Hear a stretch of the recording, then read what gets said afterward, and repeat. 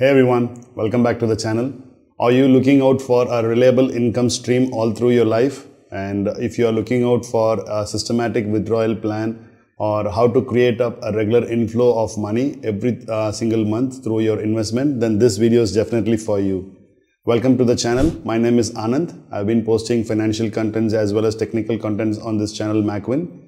Without any further delay, let's get started with this. So if you're just retired or you're just planning for a financial future, then this video is definitely for you. So watch till the end of this video because I'm going to share a quick tip on how to make a consistent inflow of money into your account. So in today's video, we'll explain the ins and out of an SWP. We call that as a systematic withdrawal plan. So we'll cover the different types of funds which are available, the important rule of thumb, and the tax implications, whatever is applicable on all of these kind of investment strategies or your retirement planning things. So the systematic withdrawal plan normally allows you to withdraw a fixed amount of money from your mutual fund. So the only drawback what I see here is the getting that lump sum amount or your the initial investment. So once you have that amount, it's easy for you to get a regular income through in a monthly channel or in a quarterly channel or in an early payout. So that's easier. So the only problem here is in getting the initial lump sum money to invest into your mutual fund. So the thing what we are going to consider here is in having different types of scenarios. So if you are a very conservative investor and if you wanted to be on a very safer side, what we could do is we can go with a debt fund kind of an SWP where the returns would be roughly around 8 to 9%. Or if you are a little bit of a risk taker, then you can go with an equity kind of an investment. So where we'll try investment on a Nifty index and we'll see how that returns out. So we can keep a CAGR of roughly around 12%. And if you are a risk taker and if you wanted to really risk out things and see how this progresses, then we've got another type of fund as well, which I'll cover in the later part of this video. The Nifty normally gives you a safe 12% of returns, but always do consider that you need to always take care of inflation adjusted values as well, because every year there is an inflation happening as well. We keep that value around 5 to 6% as well, because that withdrawals again maintain your purchasing power over time. So the rule of thumb on your SAP is like very simple. Always try to calculate your early expense, like how much is the expenses for you early, and multiply that amount by 30. So that's going to be your investment amount, and that will be the total money that you're going to invest. Then what we are going to do is we are going to withdraw some portion of your investment from that. So that could be roughly around 5 to 6% of your investment. So in this example, what I'm going to show is I'm going to have a lump sum investment of roughly around 2 crore rupees. So if I have saved up roughly around 2 crore rupees, then I'll calculate this in this example. So I'm giving my initial investment as 2 crores, and I'm going to hold them for the first year. I'm going to defer my withdrawal for first year. There's something called as exit load in every mutual fund. So we need to take care of that as well. And we also have short-term capital gains as well. So the exit load is something which is charged by every mutual fund company. And normally they have an exit load of 1 year. So it is always better to keep your funds in the mutual fund for 1 year and start the redemption after the first year of that. And you'll be also able to see the 5% of your capital gains as well. So we have the long-term capital gains is anything that is over 1 lakh. So that is taxed at about 10%. And anything which is short-term, that's going to be charged at about 15%. So to evade both the short-term capital gains as well as your exit load, what I'm going to do here is I'm going to make my investment, holding my investment for 1 year, because I'm not going to withdraw during this period to avoid both of these. And the monthly withdrawal amount, I'm going to set them is, which is going to be 5% of my 2 crores. So 5 to 6% I can keep. So the 5% would roughly come to about 10 lakhs per annum. So I'll, for calculative purposes, I'll write it as 85,000 here. And the duration I'm planning for the next 25 years. So I'm 45 now, so I'm planning at least 70 years of age. And the returns, I'm going to calculate it as like 8%. That's going to be my debt kind of an investment. I'm going to be a safe investor this time. And I'm going to, you can work out on your tax rates. So you can go with that. The inflation, I'm going to set it as 6%. And when I press on calculate now, you'll be able to see there's an Excel sheet which is showing up here.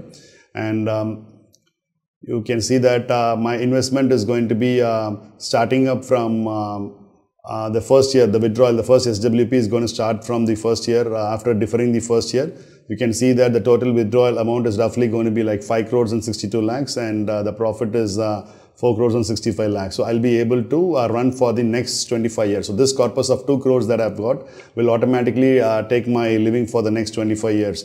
By the end of this as well, I'll be having a closing balance of 1 crore and 19 lakhs as well on this way of SWP. Now, if I'm going to try with increasing up the rate of return from, you could see the chart here as well, that my growth over year on year is automatically reducing because I've given the rate of return as 8%. You could see here the value is like reducing, and you can see the profit is totally reducing after a period of time. And you could see that these are the values that are showing up. The first year it has generated up a growth of 16 lakhs. The next year it's creating up a growth of 1,38,000. And every month I'm going to withdraw 85,000 from my account, and that's the growth which is adding up to my SWP as well. The value gets automatically compounded up. And you could see here after the end of first year, you can see it's an automatic 6% inflation adjusted value that's getting added up to my withdrawals. And you can see the increase in the monthly withdrawal amount as well, that how much I'm going to withdraw from the account. So I'll leave the link to this document below. You will be able to evaluate that as well by giving up your lump sum amount, how much you hold and how much you plan to withdraw every month from this as a fixed income to your account, and how many years you'll be able to sustain with this kind of an investment into it. Now, for a better purpose, for a better understanding, what I'll do is I'll try changing to this 8% CAGR to be 12%. I'll go with the next way of investment, where I'm going to invest in a Nifty 50 index. So you could go with any Nifty index. So Nifty roughly has given around 12% of index value in the last 20 years. So you can go with the 12% value here. So now if I try to change my value to be like 12% with the Nifty 50 index, you could see that when I press calculate now, you'll be able to see that these values automatically get changed up. And it shows that I'm going to get a corpus of, the corpus should be able to take or sustain for the next 25 years without any interruption, and I'll be able to get a huge lump sum when by the end of 25 years.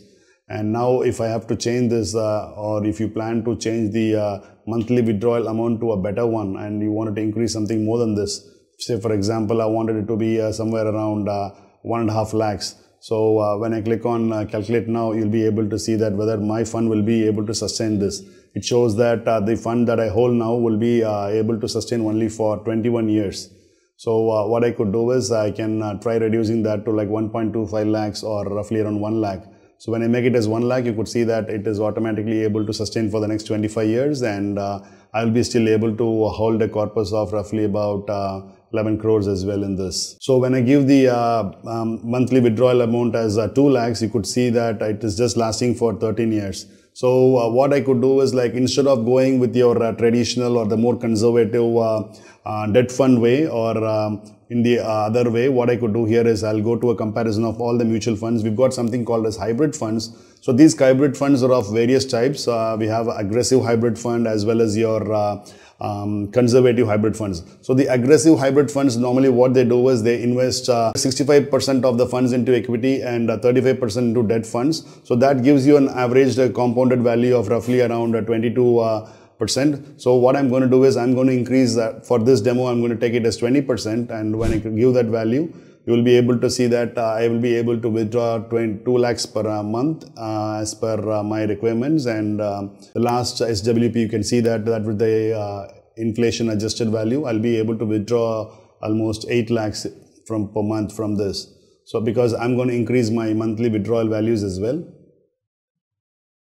So I can in fact even go till 2.5 lakhs as well, and you can see that this corpus should take me for the next 25 years, and still I'll be able to hold a return of at least 13 crores from this investment, because I've gone with the hybrid aggressive mode. And you will be able to see here that I'll be able to still hold 13 crores and 16 lakhs into this. And the last withdrawn amount, the SWP amount, will be roughly around 10 lakhs 79,000. So if you go for an conservative hybrid fund, you will be able to see that this roughly matches your Nifty 50 index, maybe like 1 or 2% more than that. So for this demo, what I'll do is I'll make it as like 14%. And when I press calculate now, you could see that it lasts only for 11 years. So there I have to reduce my monthly withdrawals as well. And you can just try experimenting with 2 crores and you could see that it lasts only for 16 years. So the rate of returns would automatically get reduced. So if at all you plan for an SWP with an automatic take up monthly withdrawals, I would recommend you always to go for a 5 to 6% of value. And with a 2 crore of capital influx into the SWP plan, I'll be able to withdraw at least 1 to 1.25 crores lakhs per month for the next 25 years without any issue, thereby compounding my capital as well, living up with the secured another source of funds for my day-to-day living as well.